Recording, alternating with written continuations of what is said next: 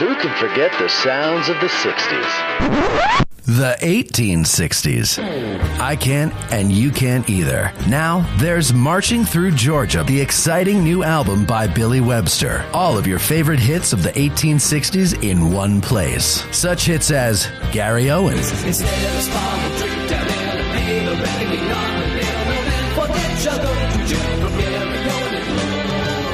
the Battle Hymn of the Republic,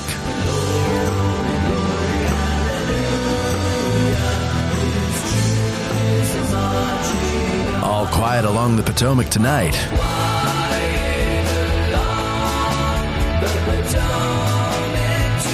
Marching Through Georgia, and much, much more. So what are you waiting for? Go to billysongs.com and order your digital download of Billy Webster's Marching Through Georgia today. That's billysongs.com.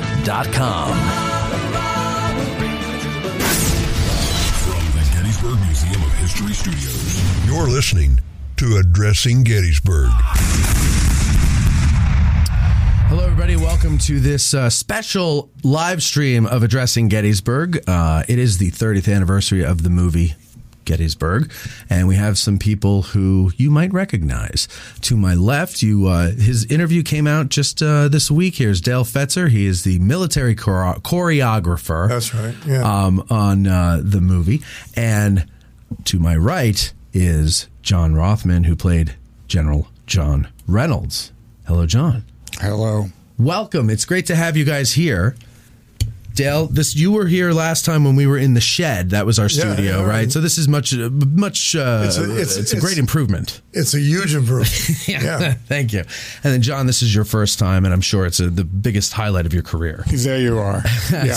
I had to rent a couple of bicycles when you were here, remember? Yeah, that's right. You did. So John, real quick, you wanted to say something about the strike and. Yeah, I mean, I don't know if your listeners are aware, but they're aware. Okay, so there's right now the actors are on strike against the what's called the AMPTP. It's the producers and movie producers, but mostly streamers, the like Netflix, Amazon, and I'm on the negotiating committee, so I'm way too familiar with the issues and what's going on.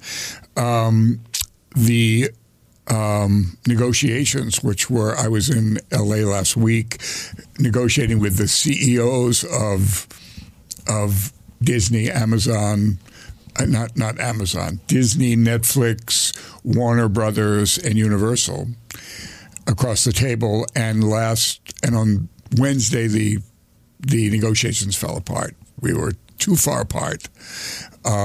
And at the moment, the actors are back on the picket line and waiting to resume the negotiations. Okay.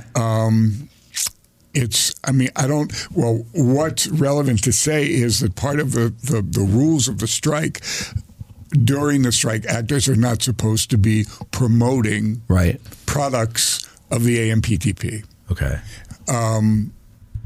Gettysburg, well, I mean, it was Turner, it's Warner Brothers. It is associated with AMPTP. If you want to buy Gettysburg now, you do it on Amazon or Amazon Prime. So technically, I am not supposed to be doing anything to promote the movie. Okay. Let me say, in the context of this weekend and the 30th anniversary, I don't need to promote this movie. No.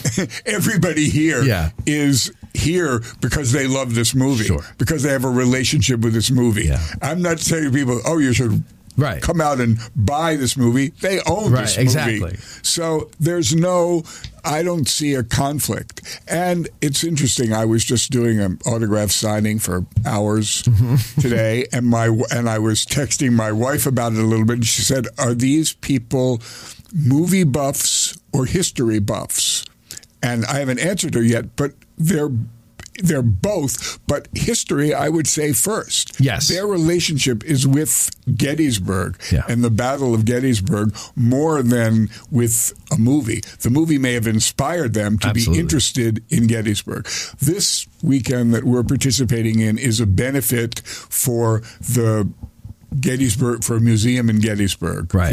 for preserving and not just preserving the memory of Gettysburg, but, making Gettysburg and what happened here a part of people's lives. And, in this moment in our history, it seems incredibly important to be reminded of the sacrifices that people made to save our democracy and our country. I agree. And so that, that's sort of why I'm here.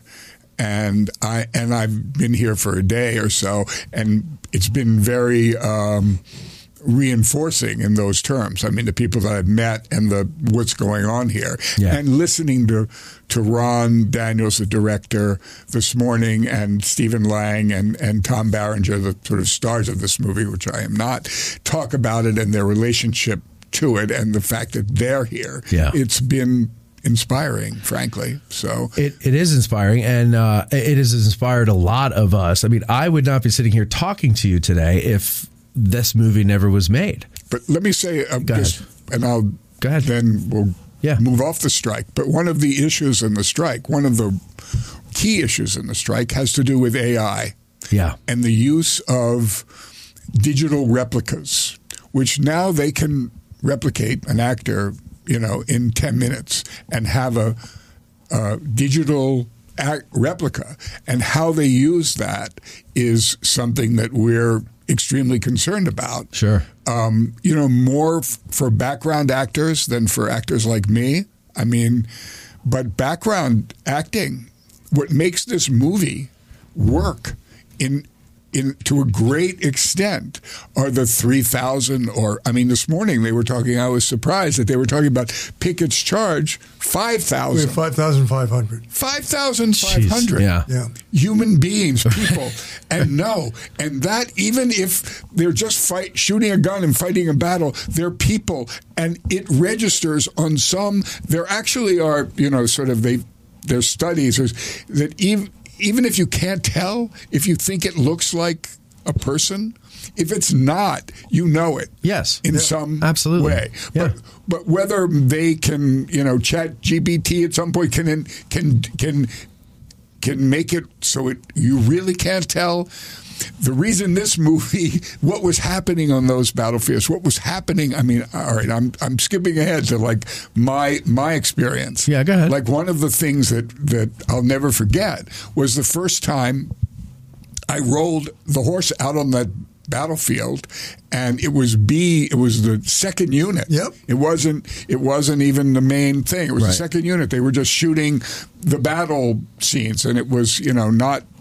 It was the day that I was shot, but I didn't do that day. I was just, riding on the battle. But as soon as I came on the battlefield, I don't know, hundreds, thousands of men are saluting me and saying, "General Reynolds, sir." Yeah. And it was like suddenly I was transported into like the reality, the level of reality and of commitment that was in that space. That is an energy that gets absorbed into the acting, and you feel it on the screen. Absolutely. You feel absolutely shows. That's absolutely shows right through the screen. And that's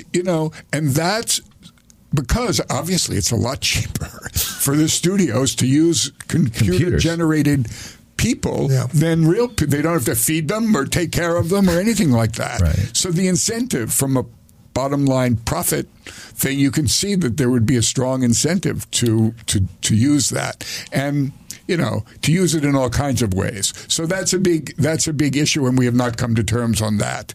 And we have also not come to terms on money issues, which is, the basic overriding thing is that streaming residuals, the streamers, which is what is how most people are consuming movies and media and everything and more. The way that we're paid for that work is not sufficient to live to be a professional artist, right? To pursue this, because you don't work, you work sporadically. You have this job, and then you are off for till you find your next job. Right, yeah. But the residuals, the money that is paid when you had. Just say Gettysburg. This morning I'm signing VHS covers, right. DVD covers, theatrical releases all over the world on airplanes. And that's when you make your listeners won't know this, or maybe they do, but I'm going to tell you. When you make a movie, you're paid. Where the money that they pay you to make it is the initial release. Mm-hmm. The theatrical release of a movie, you don't make any residual. Residual is ancillary. It's something that you make down when your movie is sold to a television network. Okay. So when the maker of the movie sells it or makes a deal to get it on the movie of the week, that licensing fee is divided. Part of it is divided among the actors. Okay. And you get a payment. When they sell a certain number of DVDs or VHS, a certain million or whatever, you get a little cut of that. And you get a cut of everything down merchandise down the road. Yeah. So I'm still making, 30 years later, I still get residuals. I mean, they're small, but they're residuals for that movie. Make a movie for Netflix. I'm not allowed to promote a Netflix product, so I can't say that I'm in a fantastic Netflix series now that I can't even tell you. Right. Look it up. But a Netflix series, you make that, and it's one day. It was released on August 10th. There's another hint. And it was the number one Netflix scripted drama in the world, and it was released in every country in the world except China on the same day. No ancillary right, no VH, nothing. So you get paid for just doing the job, and then that's it?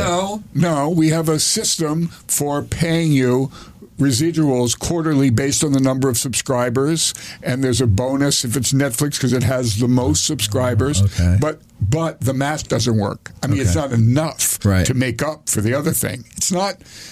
So it's a question of, okay, we need a rate. We need to up that money, and maybe because of the fact that there isn't a long tail, there aren't ancillary rights, we should be paid more to do it. Yeah. I mean, yes, the minimum should be more. Right. And the other thing that's happened in show business is it used to be every time you did a job, you had a quote. This was your day quote. This was your week quote. And then the next job, they would bump it up a little bit. Uh-huh.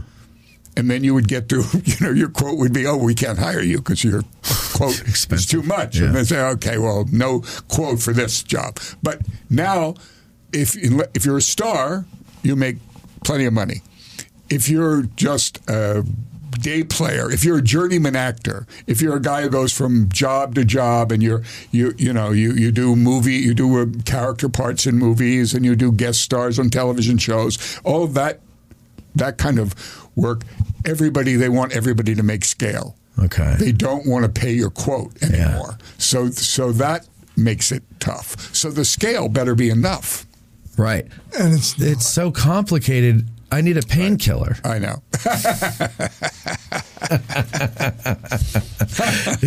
And we brought them directly from the hospital just for you. Oh, thank you. From the Sacklers. But here's a question I've been wondering though since this strike started. Cable, okay, HBO, let's say. Mm-hmm. You have a movie that plays on HBO.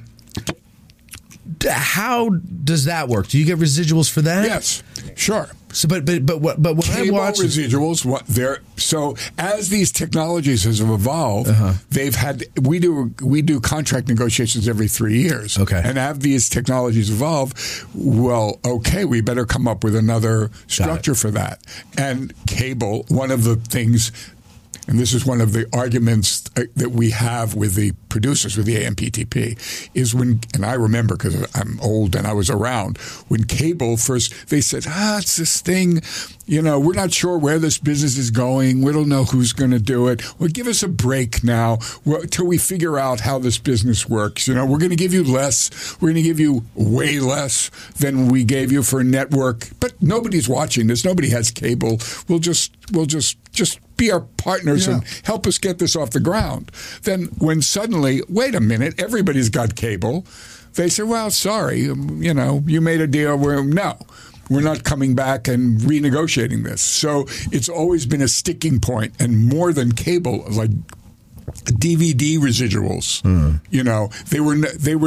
Hollywood was, the money was pouring in, and we weren't getting a share of it, and that really traumatized the actors union because that happened when there was a time. I mean, it's gone, but DVD was like ruled the world. They were printing money, and we weren't.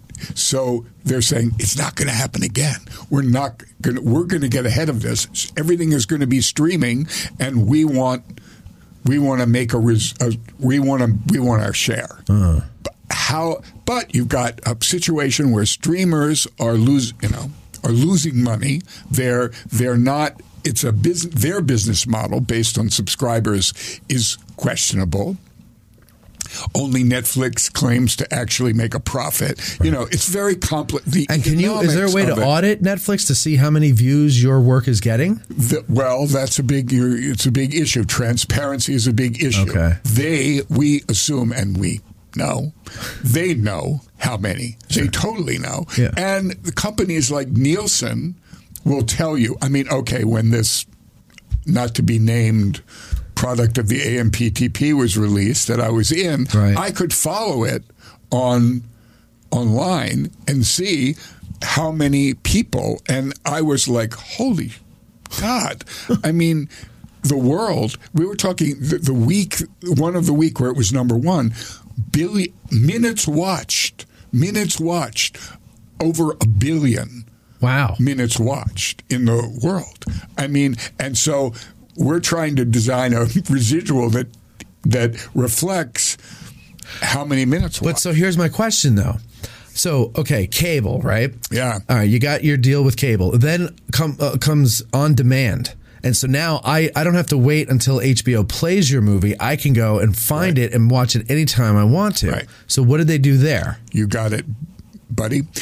No, this is a very big question. Yeah. Because how do you can't just say this HBO show that I'm in brought in this much money or brought in these many subscribers. Right. Because if I'm already a subscriber to HBO Max, how do you know? I watch anything I want. And I'm not paying per view. Right. So exactly. So there's nothing to give you because they're not receiving anything. It's really that's their argument, and that's true. Right. And when we tried to figure this out, bring in a third party, a thing called Parrot Analytics, that claims to be able to figure out how many people subscribed. They claim to be able to figure out how much of individual show contribute to the bottom line, the revenue of the whole thing. Okay. But nobody, they claim it, but it's highly. We're not any longer pursuing that. But eyeballs, yes, we can know, or minutes watched. So how many minutes watched, how many versus how many subscribers, right. and monetize it somehow, the minutes watched. That's what we're trying. That's what we're trying to do. But the reason that we're stuck, the reason that the negotiations have broke off and the strike is continuing is because we haven't figured it. We figured it out, right. but they don't buy it. They don't see it. They're not saying, no, this doesn't work. And we haven't come up with a formula. So, but the thing now back to the AI thing, because I hear what you're saying about the extras, right? But I mean, I've seen, videos that people make with, the rudimentary AI that we have now of like Tom Cruise giving an interview that he didn't actually give or something like that. And it's believable. So, buddy, you think that's good? How about the people, the voice actors, AI can copy your voice, all the tones, your thing, and replace a voice actor. I've seen that too. Yeah. There's an Instagram account I follow called AI Beatles, and they make up Beatle-esque songs, and you would swear it's Paul McCartney singing it. Yeah. It's creepy. Yeah. But someday they will do this with a star's face, right? Totally. No. Already they're doing it. Harrison Ford, and they're already in whatever the Raiders of the Lost Ark. But they're not making a new film with Harrison Ford's face yet. But that's the fear, Carrie right? Fisher in But here's the answer. What we're saying, and I think they're not disagreeing. It's just working out what are the numbers. We're asking for consent, right, and compensation, which makes sense. If I want to use your face, John Rothman, right, to promote my show, and I want to sell something with your face on it, I can't just go online and grab a picture of you and put it there and then say, buy this whatever with John's face on it. I'd have to get permission from you, and I would have to compensate you for that. Right. And so I don't understand how they think that they can just grab your face from anything that they've no, but to give you like the thing that they said that was just like so unbelievable that they would even attempt it, and it's no longer, they withdrew it. But talking about background actor comes in for a day, we're going to scan you, and we're going to make a digital replica, and we're going to use it. And the first thing they said, we'll pay you. We'll tell you we're doing this. You have to consent, or you consent or you don't, and we'll pay you for a day's work for the scan.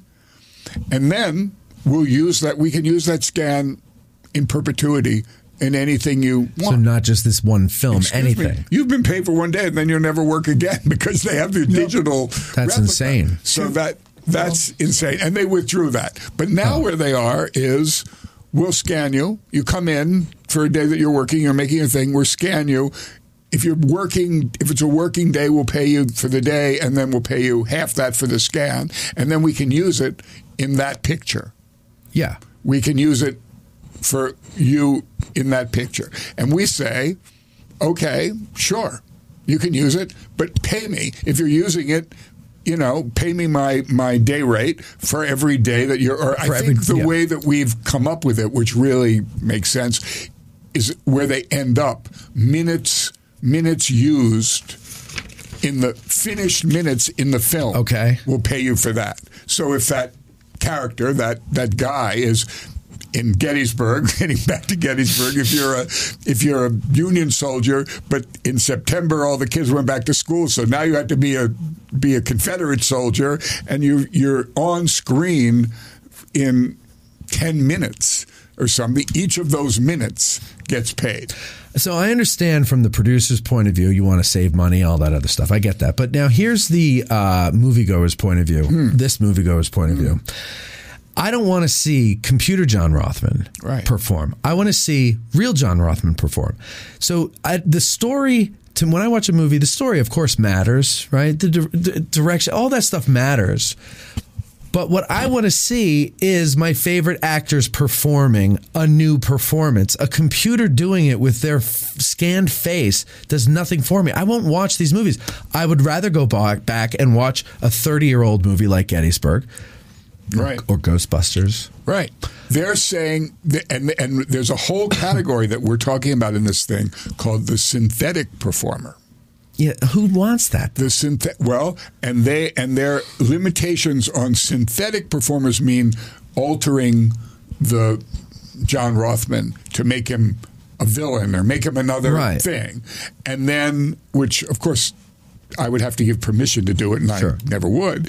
But what if you're making up a character out of, it's not a person, it's a character you're creating, a synthetic character. Anyway, it's very complicated. Yeah. But what you're saying is absolutely key and true. And I think it's not. I mean, I think it's generally true that people want to act. And one of the things that the DGA, the directors say, and the people say, you're making a big deal out of this, and it's not really a threat because filmmakers want to work with actors. That's the job. That's their art. But over a certain age. So that's the thing. Yes, is the younger people coming up? They're used to phone. Everything is virtual in their world. Yep. From the moment they're born. So when they get into filmmaking, they would rather work with computerized John Rothman, because John Rothman, the man, is a real person, and they don't have people skills, and so they can't work with people. So they would rather go with the synthetic thing. So for now, you get people, you can see both sides of the story, but there's going to come a time where all of us that understand the analog world are going to be gone, and these kids are going to, and so it's future generations of actors that you guys are really fighting for here, because I think there's still enough people out there who are not going to consume this crap. Right. And so they want to see real things. They want to see real people doing something. And this is very true what you're saying. But one of the limit, how do you limit it, since they actually can do it? I mean, it's available to them, but one of the ways to do it is you make it more expensive. You make it more expensive to use the computer-generated John Rothman than the real John Rothman. Yeah, you should. And then so that's kind of strategically what we're doing. Would they? I mean, and I know there's more than one way to do this, but is the idea that they would take your scanned face and put it on an unknown actor who's got a cheaper day rate? Is that the idea? And then just have him do all the... the idea is maybe they would want to, but our idea is they cannot use my face or my voice without my permission and without compensating me at first it's consent, second is compensation. And the so, and you not only are the union building in limits, but you'll have you can ask for a lot of money for it, and or not. But it's I mean, certainly there are actors who are going to say they'll never do it. They'll never give their consent, and there are actors who will, and we'll see. And then the thing with the consent, though, is if, let's say, I don't know, let's say get to a point where they're like, okay, well, here's the thing, and for whatever reason, you guys don't get your way, but you got to get back to work. Everybody gets to get back to work. You come to some agreement that's not the best. And part of it is that clause is in the contract. We can use your face in perpetuity. My question is this, though. What's to stop all the actors from saying no?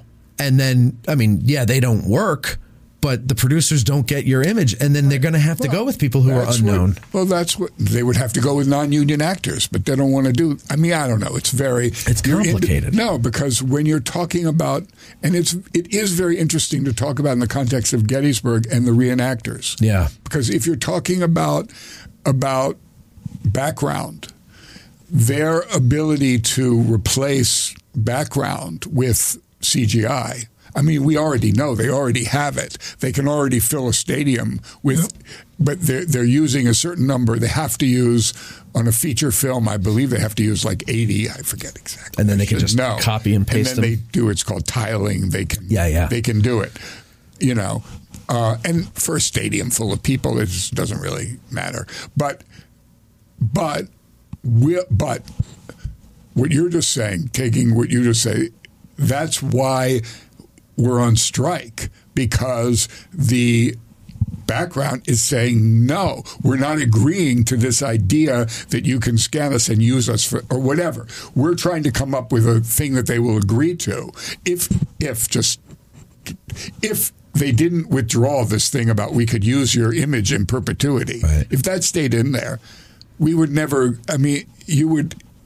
you wouldn't get to, I know, but I'm making up a scenario. Yeah, well, it's scary because you don't know what's the end game. Yes, they could use, not in background, they could use non-union. I mean, they're right-to-work states in this country where, but they can't, because the union the background are members of the union, they can't use me. They can't use any SAG-AFTRA. They could use all the non-union background they want, but they can't use any union actors. They can't use any name actors. They would have, for their stars, they don't exist. Non-union movie stars don't exist except, well, they do exist in other countries. Okay. But it gets complicated. But no, you don't have, this whole question of box up, who's a star that brings people back to the theater? Right. Well, they don't. I mean, maybe there are a couple of English actors who maybe do, and they're probably members of SAG anyway, right, because if they've done an American movie, they're members of the union. Yeah. So they can't. It's very tricky. They cannot go to non-union for this stuff and still use union actors. Right, because there are no non-union stars. No. So, yeah, of course. So they got to stick with you guys. Right. That's the leverage. I'm going to add my 2 cents. Yeah, go ahead. Shut up. Yeah, no, you're good. Do you have to deal with that as a military choreographer? All this bullshit? Yeah. Yeah? Well, yeah. I had residuals and everything else. My last one was for $1.54 from Finland. Wow. So, anyway. Is that where you got your yacht? That's right. From that check?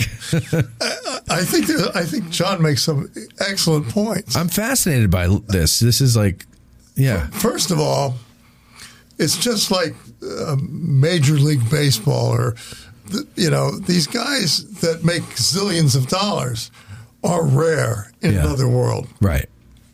Most folks who work in the motion picture business or in the industry at all make money like regular people. Right. Like you and I. And, I mean, we're not buying 12 pools and getting a yacht or anything else. Right. And when the job is over, it's over. So while these guys are making a bucket of money, you're sitting there trying to figure out how to get where your next paycheck is coming from. And it's very important to protect folks that do this work. I'm often thought of, number one, I knew this woman that used to date, I think, Tom Seaver, or a Major League Baseball guy, and he was a star. And he had a used car salesman job in the off season. So they didn't pay him enough money to stay alive. Back then. Yeah. And these guys were making money hand over fist. Right. And it truly wasn't right. It wasn't fair. Right. It's a problem that we're up against always because people think actors, they make tons of money. And some of them do. But as you say, it's a small, very, very small group that make that. And they're, it's also one of the things that the union that's great about the union is it not only gives health insurance to working actors, but you can get a pension. I mean, I collect a pension that is very good, that is based on. I've done so we're talking about my career. I've done over 100 movies. Yeah. A lot of them smaller parts, and a small part in Big, a small part in Sophie's Choice, but they add up. And back in those days, those movies, because there were only 3 networks, right? There were no cable, there was no DVD, VH, anything, but there was the movie of the week. And then there was HBO. When your movie, Ghostbusters from 1983, is shown on television, you're going to get a piece of that licensing fee. So the librarian in Ghostbusters is one, couple of scenes, great, memorable scenes that I, did in 1983. But every quarter, as long as people are still buying that movie, I mean, it's interesting. For the 30th anniversary, I think it was, of Ghostbusters 10 years ago, wherever it was, Amazon or whatever streamer had it, said, "Great, you can watch Ghostbusters for free." Great, that means I get nothing. But but all of those movies, the producers have to pay a pension and health payment on top of, or it comes out of that residual. Either it's on top of it or it's in it, depending on something. But still, they pay 18. I mean, it used to be. I think it may be 20% now. 20 cents on the dollar into pension and health, and it's invested and over time. And and the union has a defined benefit pension, not a 401k. Right. It's a old-fashioned, and this is the thing. Of course, all the producers, they have 401ks. Everybody in corporate America has 401ks. But they're not going to do that to us because we need, it doesn't work for actors as well. And we have a defined benefit pension. But actors, young actors who now are in a streaming world, who don't have residuals like that, are not going to accumulate, are not going to be able to put together a living that is going to pay them a pension when they're old. Somehow you have to pay for fix that. Yeah. It's I don't envy you guys having to go through this. It sounds very stressful, and you actually are part of the whole negotiations. It's got to be a nightmare. Well, let's get into. There's one other piece to this puzzle. Okay, go ahead. I think it's an important piece. When you meet a great artist or a person who is very good at his artistic craft, John Rothman is right here. Those people can make you believe something with their eyes. Yes. You can move your body just a slight different way, and all of a sudden, you get it. Yep. Computers, thankfully, don't do that. Yeah. But if we take that away, I can recall one time, I'm a big jazz fan, and I went to a nightclub, and this guy was impersonating Benny Goodman. Uh-huh. And, he hit all the notes. He put in the right order and everything else. But, it was like, really? Yeah. He hit the notes, but he didn't, you couldn't feel it. Yeah. Because it's not Benny Goodman. It's not Benny Goodman. Yeah. He didn't breathe the same way. I'll never forget, I also worked for Apple for many years. And when we bought Beats. Yeah, the headphones. The president of Beats came and addressed us and talked about how they wanted those headphones to hear Ornette Coleman playing soprano sax, Take a Breath. And it was weird because when I was 18 years old, I was as close as I am to you guys watching Ornette Coleman in New York City. Yeah. And I remember him taking a breath, and I just went like, wow. I mean, that's exactly what it was I know exactly about. what you're talking about, too. And that's the difference. A few years ago, Joe Walsh put out an album called Analog Man. And I heard him talking about it on the Howard Stern show. And they were getting into analog versus digital. And he was talking about how when they recorded Hotel California, sometimes there's a mistake in there.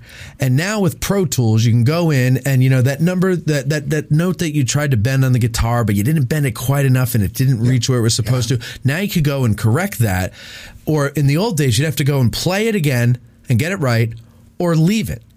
And that's the thing about listening to old music or watching an old film. Those mistakes are in there. And most people probably don't even think about it because you figure, well, if they're putting it out there, this must be what perfect is, right? But it's not. It's human. And you're taking the human element out of film. Yeah. And that's the problem, I think, with this whole thing. It's like, it's how we connect with stories and other people's lives, and when you do it as a computer, yes, computers are getting really good at making things look realistic, but it still looks fake. There's that, you're talking about the eyes, right, or just like a little movement of the cheek muscle or something. Yeah, that's exactly right. And that is all the difference sometimes in a performance, and you don't have to say a word, just with the look in your face. You get across what the character is feeling. Yep. And I think we lose that. Even as good as they'll get, they'll never be that way. But again, we're dealing with an upcoming generation that does not have that human connection like we do now. And that I think is going to change things. It's interesting, going to Gettysburg. Yeah. Let's get into Gettysburg. One of this, so I just, been signing autographs for a couple of hours, and not a lot, but there were kids coming up with who and mind you, I don't have a very big part, and and General Reynolds is killed, on day one, but somehow it registered in some way with people, and these kids were like talking to me about it, and this movie, we're talking about, Ron this morning was talking about, this movie made by our generation about a generation, 100 years ago is going to be passed on to our kids and and the movie can still inspire, kids to have a sense of, that's what a movie is about. Yeah. That's what it can do. I want to, be a part of that or something. And that's I think hopeful in the sense that we're still here 30 years later talking about this movie. Yeah. And these people are coming here to to see the director's cut of this movie and all of that. That's and as I say, I'm not promoting it because they all own it already. In fact, don't watch it. Don't go near it. Watch it backwards. Watch it backwards. No, but it's like I was saying before, like we would not be having this conversation today if that movie were never made. That movie, I was always into history and the Civil War and stuff, but for whatever reason, Gettysburg kind of just never really caught my attention until this movie came out. And then, but even when it came out, it took, I think, 2 years before I saw it. And I saw it in a military history class because we were going to come here on our field trip, and he showed it to us in the days leading up to the trip, and I fell in love with I loved the movie. And then I got here and I was like, man, they did a really good job finding places that looked like this, not realizing it's shot here, right? And then it just caused an addiction for me. And I must have seen that movie a million times. I went through 2 VHS sets because I wore them out. And I loved that movie. And it's very surreal to be sitting here with you right now and to have interviewed all the people that I've interviewed so far. Because I never thought in the 3,000 times I watched that movie that I would ever, sit and talk with you guys. So I know hundreds of people that say the same thing about how this movie got them into something that they're very passionate about today. And it got them wanting to visit this place, which means a lot to us. I mean, I moved here twice. Like it's in my blood. Like I'm addicted to Gettysburg. I don't know what it is, and I don't want to figure out what it is. I just accept it. I love this place. This is my home. And I never would have looked into it if it wasn't for this movie. Yeah. So, I mean, it did something. Yeah. And it's a great story to tell, and the performances are good. And, like with General Reynolds, like you said, like it's a small part in the theatrical release, but thank God we have the director's cut available. A little bigger.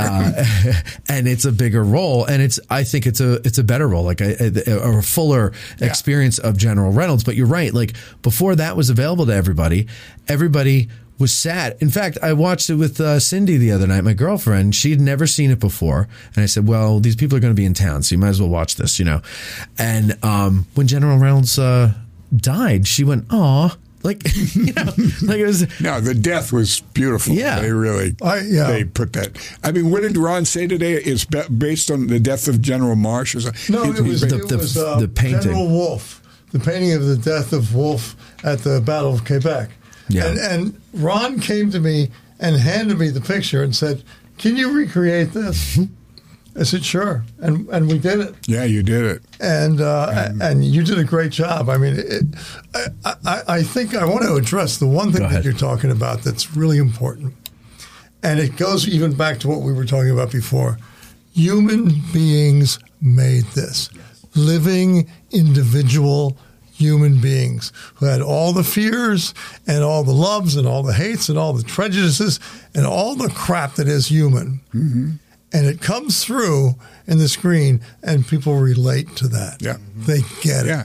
Yep. Yeah. Yep. I mean, when Sam Elliott is up there, waiting for me to come, and I'm coming with my, soldiers, my troops to help him. And you see him, the tear run down his cheek. You know, he wipes a tear, and then he comes down and says, like, I never liked high command. Yes. I never liked, you guys, but thank God. Yeah. I mean, it's like a very human, well, it's this kind of moment. It's a great moment. That's what this movie is full of those. I mean, Chamberlain. Can you imagine the relief that Buford had to have felt? Yeah. Yeah. In real life, he's like getting run over by hundreds of thousands of guys. Yeah. And he wants to save the lives of his men, of course. Sure. And nobody. Yeah. And this guy shows up. Whoa, thank you. And he's still ahead of the troops, but he knows at least they're not far away. That's right. Yeah. Another really human moment in that scene, which is only in the director's cut, is when you're giving some orders to your staff, and you turn around and you say to the guy, Joe, how can you see through those? And he's got mud on his glasses. That is. But that was because it was just, the tension of the moment, and then you look at that, and then there's a really human moment of levity there, which I wish they had kept in the theatrical release, because that was really good. Moment, maybe. No, maybe not. It's director's cut. No. You know who that guy was? You? No. No, who? No, he was the costume designer. That was Michael Boyd. Oh, really? Yeah. Yeah? Joe. Yeah. I mean, and then the fact that I say we go to that, my adjutant or whatever, go into town and tell these people to get inside. This is liable to be a little dispute today. A little dispute.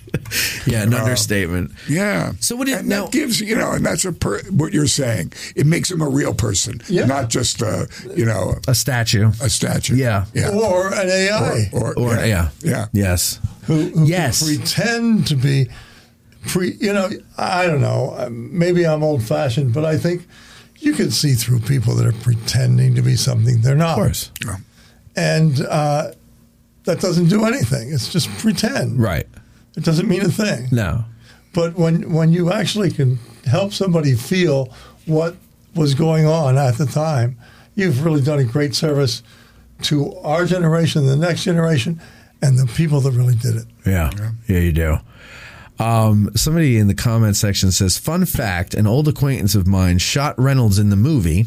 He also is the same guy that almost shot Kevin Costner at the beginning of Dances with Wolves, but gets popped between the eyes. So I guess his friend's a reenactor who is the guy that they have taking the shot at you.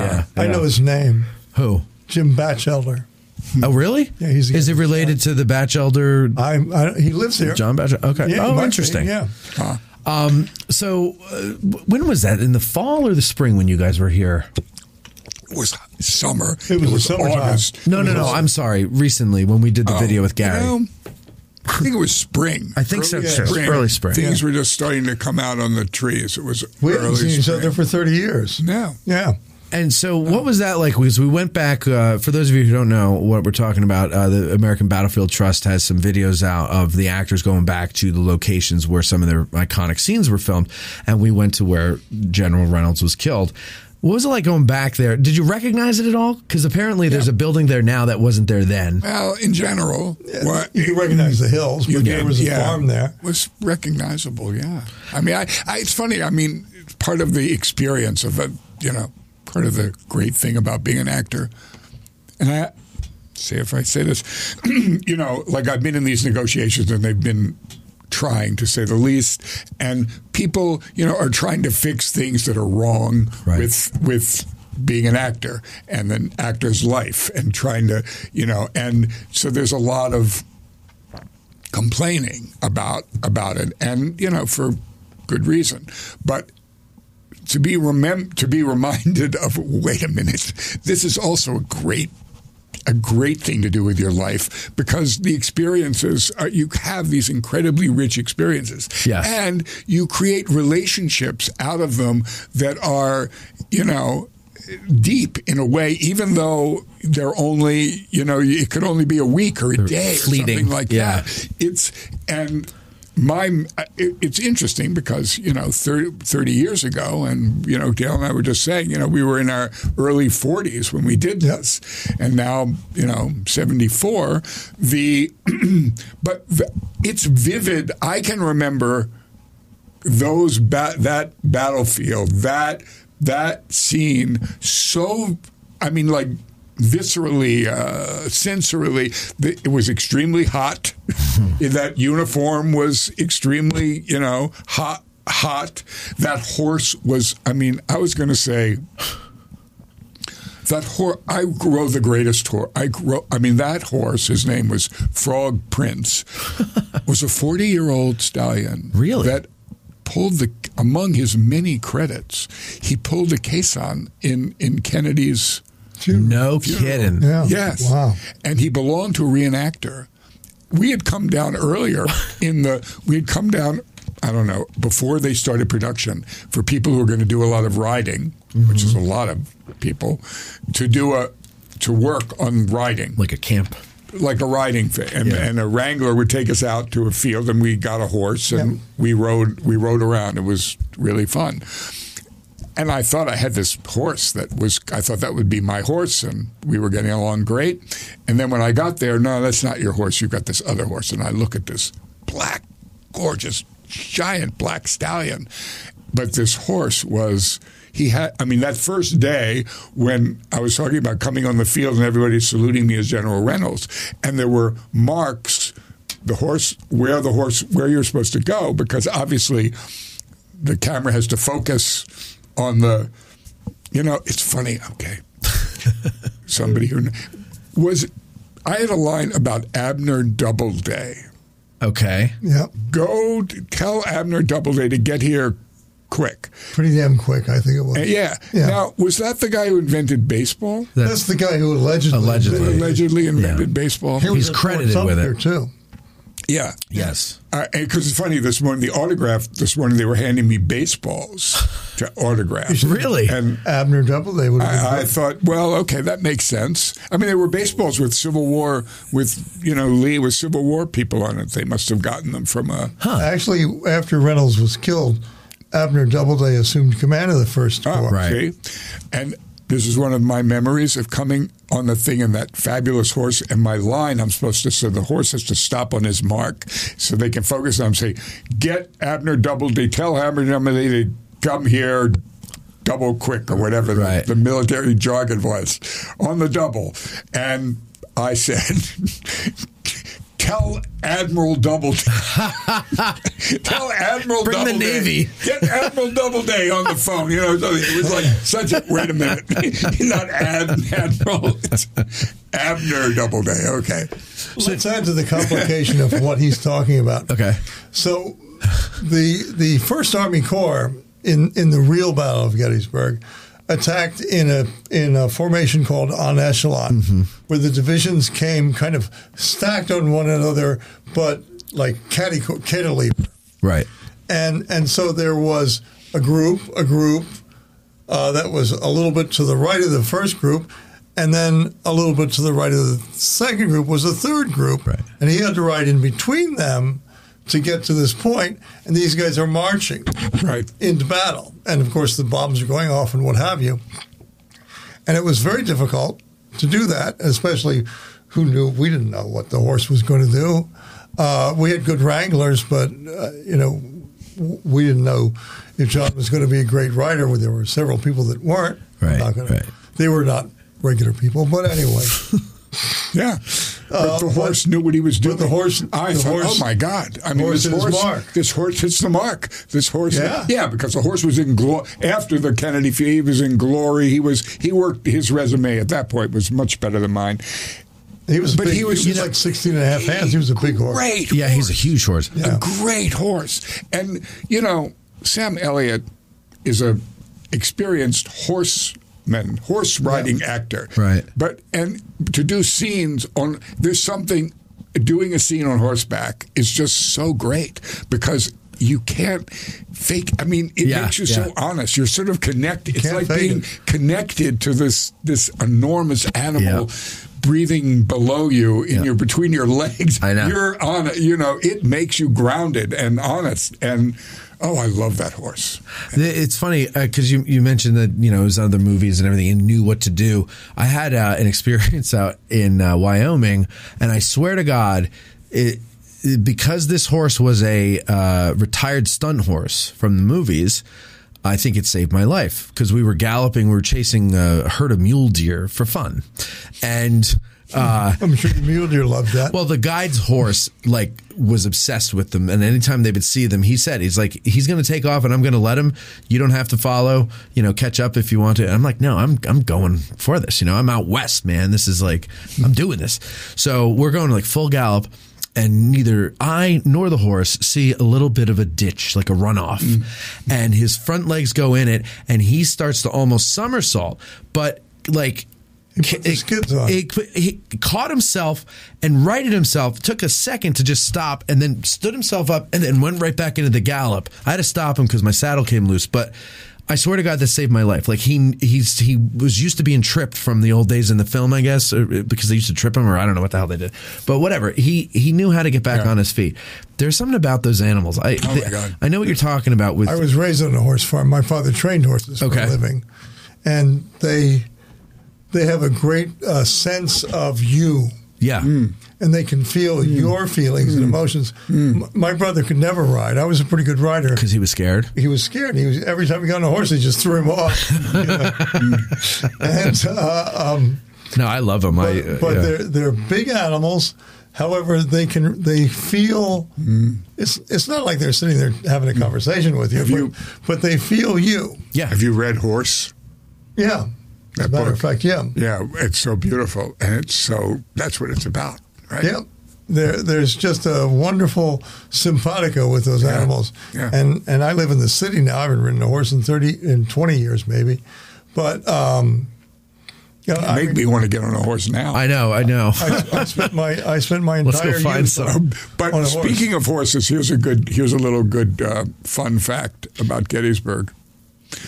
Ron Maxwell, our director, was sort of obsessed with authenticity. I mean, the level of authentic in this movie is incomparable, and it's obviously paid off in many ways. But when I looked at in that first day, and when I went up to get outfitted in my uniform, and I looked at the McClellan saddle. I thought, oh, shit, I am not getting on a wooden saddle. I mean, he had it. I don't know if anybody actually used it. They were just there. But, I mean, thank goodness it was like a normal saddle. But there was a wooden, the McClellan saddle. A wooden tree, yeah. A wooden tree. The McClellan saddle, by the way, is a great saddle. Doesn't it hurt? No. Because they put leather on it and stuff like that. But at the end of the day, you can get back in those days. The officers in the United States Army rode horses in what they called dragoon style, so they didn't do any posting or anything else. The stirrups were the length of your legs, right? And you rode straight legged, and you just rode with the horse, right? And you can't get thrown from a McClellan saddle. Huh. It's almost impossible. They are comfortable. I rode one once. Huh. They're comfortable. But did anybody in the movie use them? Yeah. Oh, yeah. Sure, yeah, they did. Yeah, yours wasn't a McClellan. It was a no. It was an English saddle. I don't know. It was like a. It had the silver horn. It has a name and I've forgotten it. Now, was that because that's what Reynolds? Yes. Aha. Oh. So they were so down to the saddle they were getting the details. Oh, we were believe me every night. Wow. Every night. I got in so much trouble sometimes because I'd argue with them. Yeah. About that's not right. Uniforms and this isn't right and that's not right. Now, clearly you weren't doing anything about the beards. That wasn't your department. No, I couldn't. But the beards were authentic. I mean, in other words, style-wise. Beard was authentic. They were difficult. Yeah. They were, and it was. You know what? I knew you didn't have a beard, but you looked great as John Reynolds.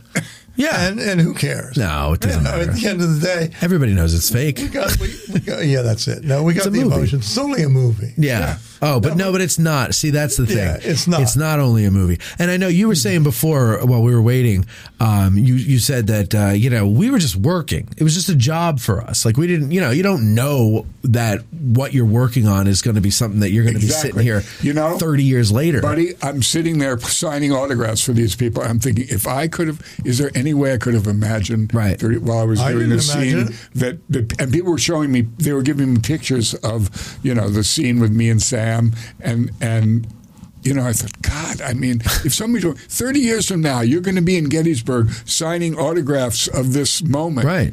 No. You wouldn't have believed it. People who weren't even born yet. Yeah. Yeah. Get you to sign your name. Now, it's true. You have, I'm looking at a million things here in your filmography. You've done a lot of stuff.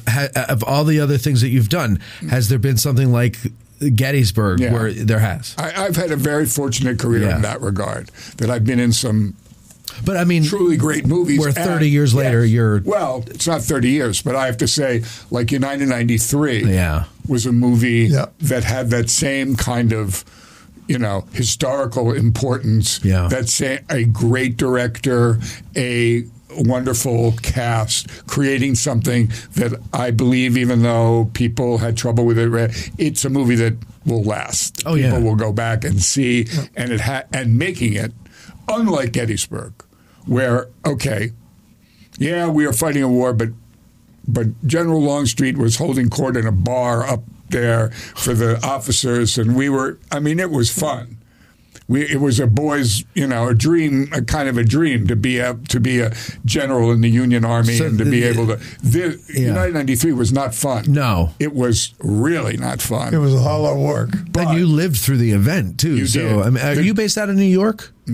I live in New York, but that movie was shot in England. But I know. But I'm saying, were you there in New York at the time of 9/11? I was. I saw the first plane go in. I thought, oh, that's really horrible. A little plane has crashed into the South Tower. And then the second, my children were in. My son went through the tunnel because he went to school in Brooklyn. He went through the Brooklyn Battery Tunnel, to go to 15 minutes before he just got through, and then he couldn't get home for a week. Right. It was, and I live in downtown Manhattan, so the smell, the smoke, the whole was and then it was like a year later that we're making it, and the call sheet for that would say, for that section of making the movie, it would say hijacking to crash. And that means they would do the entire thing from hijacking to the crash. And they had a camera.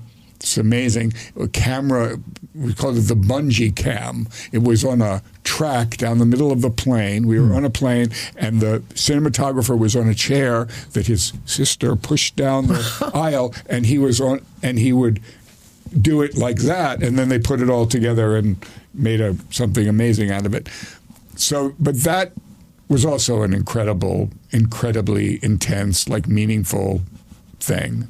And, Ghostbusters. Yeah. I don't know. So, but Ghostbusters is a big movie. People still love that movie. Well, but this is sort of the thing that I'm talking about in actor's life. So the morning that I shot the library scene in Ghostbusters, it was a very early call. It was at the public library. It was maybe 6 o'clock. So I was in the makeup trailer at 5 in the morning with Bill Murray, Dan Aykroyd, and Ernie Hudson? No, not Ernie Hudson. Harold Ramis? Harold Ramis. Yeah, thank you. May he rest in peace. And it was just hilarious. These guys were so alive to each other and funny and fun, and it was just just great. Yeah. I'm trying to think. God. In TV, I've had some great work in television. A lot of Taxi? No, that's 2004. Well, the funny thing about Taxi, it's one crazy scene with Queen Latifah, but people love that. But that's also a movie people love. The Devil Wears Prada. You were in a lot of the I Heart Huckabees. Ghostbusters, very little of that. But in Devil, but on the happy ending of Devil Wears Prada, and that's another thing when people say to me, have I seen your work or something? Have you seen Devil Wears Prada? Every woman in I haven't America has seen that movie. When you came to work on Gettysburg, you were working on in a soap opera, right? Was it? Well, I was in a soap for As the World Turns or something. Yeah. I mean, How do you like soap opera acting? It's kind of different, isn't it? Yeah, I never liked it. Yeah. I never liked it. And I was never, even though I shouldn't have brought it up. maybe I was playing I was playing a brain surgeon. Yep. And you had to it was not my favorite. And soap operas have kind of disappeared. I mean, back in the day, a lot of terrific actors worked on soaps, and it was a whole thing, but it's gone. I mean, that's literally a tribute to Ron Maxwell, because he was pretty much involved in the acting scene in New York, and he spent a lot of time finding these people, finding folks to be in this film, and a lot of folks came out of New York. He had a great casting director. She was like one of the premier. Her name was Joy Todd. Yeah, Joy Todd, I remember. She was the premier. She was like a premier casting director. What's going on? Who's you looking at pictures? We're looking at pictures. Here, let me see. I can show the camera. We're not paying any attention to you. I know. Here's the horse we're talking about. Yes, that horse. Focus. And the guy, I really want to know who the guy. What happened to the guy who was my lieutenant? I liked him a lot. He was a reenactor, wasn't he? Mm-mm. No, he was an actor. No, he was an actor who I think I looked him up once, and he became a comedian, sort of a stand-up comedian and a writer, I think, in L.A. This guy. Got like a whole stack. His name is something like John Heffernan or something. John. Let's see. Maybe somebody will know him. I recognize his face right away. How about that? Oh, look. Yeah, that's a good look. Wow, you got a lot of. Oh, this is a cool shot here. Oh, yeah, I could see this. The woman who had So we did a lot of talking about this horse, and there's that John next to me. But look at that horse. Yeah, he's a beauty, and he was 40 years old. Huh? 43, I think they told me. 43. That's amazing. He's gone now, but so now. Have you ridden horses on film before Gettysburg? No. So this was your first time? No. First time ever on a horse? Period? No, I rode, as a kid. I rode horses. And my sister had a horse. And we had a house in Cape Cod. And one more. And this is actually a picture that's a tribute to the gentleman sitting on my right, to Dale. Look at that battle. Oh, that's nice. That's like a painting. Yeah. Except for Karen Collins, who's the woman in the turquoise. Oh, yeah. That doesn't quite work. But there's that one guy in there with that hat that he has on that looks like it was made out of a blanket. Right, yeah. That really bothered me. To this day, I'm still bothered by that hat. Yeah. Yeah, what did you just ask me? I'm sorry. About horseback riding. So, yeah. Oh, well, no, it's worth saying this because I realized that the horse was like so key for the part, and I had not ridden since I was a kid. So I found a riding coach in Queens, in like a park in Queens, Forest Park in Queens. Yeah. And I said to her, I want you to, how do I look like I really know what I'm doing? And she was very good at, you're looking through the horse's ears, you're holding the reins in this way, she coached me, and then I don't know how many times, it wasn't just once, it was just so great. I would go out to Forest Park in Queens and go riding with her. Yeah. That was and then we came here and we did more riding. And then that horse. I mean, that was just amazing. There's a couple of things. So every year here at Gettysburg, we have a giving spree, and the Seminary Ridge Museum does like a 24-hour thing, and I go to it to show my support. I had to fall asleep at like 1 o'clock in the morning because I can't stay up late anymore. But we watch movies, and so of course we watched the movie Gettysburg. But last year we watched Abraham Lincoln Vampire Hunter. And, it's like, and they said beforehand, there's like, well, there's two Gettysburg connections. One is there's the Battle of Gettysburg depicted, and also John Rothman, who played General Reynolds, is in the movie. And sure enough, there you are. Jefferson Davis, no less. Yeah. Right. The chief And vampire. I did a lot of because we shot that in New Orleans, which was a great place to make a movie, really. And there's a museum in New Orleans. Oh, it's a great museum. A great museum. Yeah. To Jefferson Davis. Jefferson Davis house or something. The dress in which he escaped. I don't know. He was quite a character. Was not a very big part, but it was very funny that at the end of it, when I when the vampire, I call the vampires, say they show a map of Gettysburg. Yeah. We're holding a map, and then it turns to sort of blood. Thing. Yeah. Yeah. It's pretty cool. I got invited to be on I turned this job down, but this was just before. I think it was between Last of the Mohicans and Gettysburg. Okay.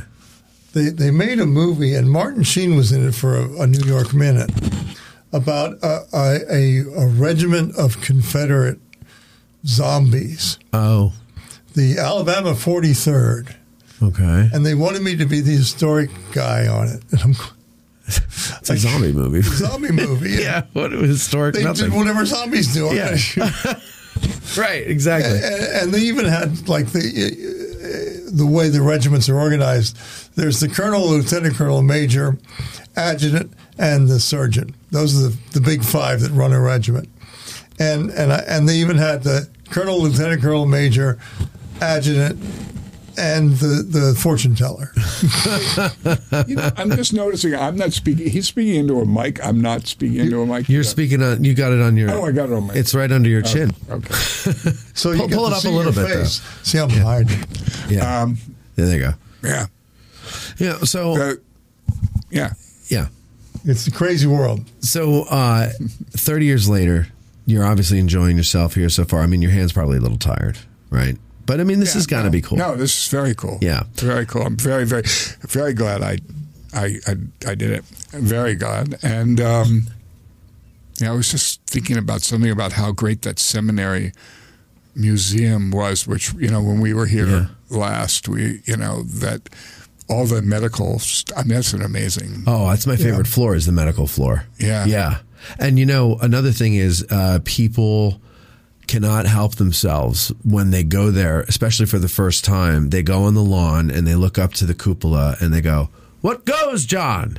Everybody does it. Yeah, we all do it. Wow, yeah. Wow. And then if they're up there, they'll yell down to nobody, "There's a devil to pay." Everybody recreates the whole scene. I'm telling you, it is a cult classic. Yeah. It is. There's a whole nerddom around this film, and you guys, thanks. You did a great job making the film, and we thank you very much for doing it. Thank you. This was totally fun, and I have to say, are these podcasts? I mean, I know this is live stream, but is it also available as anywhere you find podcasts? The audio will be there as well. Yeah, because I would actually like to. I'll probably send this to my colleagues on the negotiating committee because I think we did a good job. Sure, especially the AI part of this conversation. Did I do a good job at representing the film viewer? Absolutely. Yes, you did. I think you did. Should I go to the negotiating table now to represent us? If you get us some money, yes, absolutely. At the moment, there is no negotiating table. Well, I'm going to represent what we would be willing to pay for, and we're not willing to pay for computer fake John Rothman. We want the real John Rothman. There you go. Absolutely. Well, you could have him. Guys, thank you very much for doing this. I really appreciate it. Thank you. Enjoy the rest of your stay here. Thanks very much. Let's get something to eat. Thumbs up. Don't forget, thank you to Joe, ladies and gentlemen, back there. He ran the cameras. Thank you, Joe. Let's turn the camera on Joe so we can see him waving. There he is. Wave, Joe. There you go. Thank you. All right. Well, I'm so glad we did this. I'm so glad we did it in person. Me too. Instead of on the phone. I can't stand doing it over the phone. I love this. Really this. hard to do it. I thank you so much for taking the time. And it was good. We had a good. And thank you all for watching. We were here last time. Yeah. Well, take care of yourselves, everybody. Thank you very much. Thank you. All right, guys. Very nice. Our hearts so stout have got us famed, for soon 'tis known from whence we came. Wherever we go, they dread the name of Gary Owen in glory. Instead of spa, we'll drink down ale and